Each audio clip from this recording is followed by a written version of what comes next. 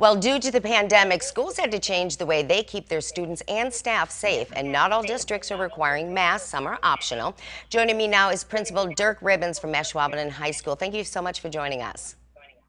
Hey, good morning, Shelley. Good to be here this morning. And of course, welcome to anybody else. Especially, I'd like to say good morning to any Ashwaubenon Jaguars. What will the Ashwaubenon School District school year look like this year compared to last year? In person, virtual, or mixed, or what? We will begin this week, 2 days from now, in person. Is there a virtual option available for students who want to stay home? There is. There's been a virtual option for students, yes. What kind of virtual options? Is it through the school district?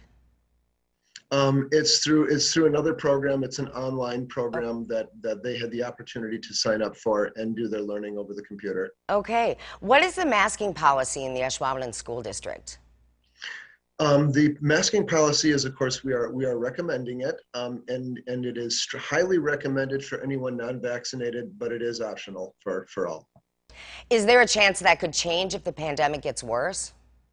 Of course. I mean, we're going to follow the science. We're going to follow the policy recommendations of health officials. We're going to follow any mandates that come our way. So yes, that could change.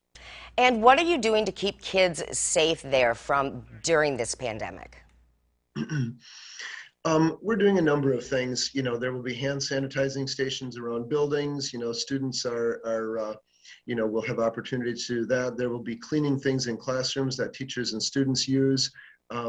We're being careful about things like field trips and visitors and minimizing some of that kind of contamination and issues.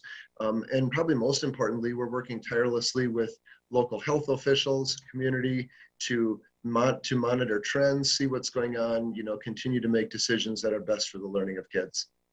All right, thank you for joining us so much, Principal Dirk Ribbons from Ashwaubenon High School. Good luck on the start of the school year. You bet. It's been great to talk to you. Take care. You too. COVID-19 has changed many things in our daily lives, including back to school. It all looks much different this year. Caitlin Corbett shows us the 5 things you need to know about masking in schools.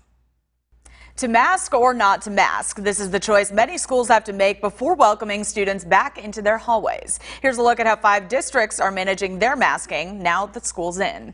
When packing school supplies for the first day back, you'll want to know whether or not to pack a mask, and every district is handling mask mandates differently. The Green Bay Area Public School District voted unanimously to require masks for all students when heading back to school. The same goes for the Appleton School District, which reversed its decision just last week, as well as the Manitowoc School District. Meanwhile, Fond du Lac and the Unified School District of De Pere have decided that masks will remain optional for students and staff. The Menasha School District has taken a bit more of a blended approach, making masks mandatory for pre-K through 6th grade, but optional for grades 7 through 12. For a full list of school districts and their mask requirements,